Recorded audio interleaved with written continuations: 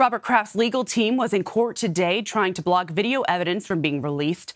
The video allegedly shows a New England Patriots owner paying for sex at a Florida massage parlor. Kraft's lawyers are fighting the release, arguing the video evidence would compromise his right to a fair trial. They say Kraft's constitutional right to privacy trumps whatever interest the public might have in seeing the video.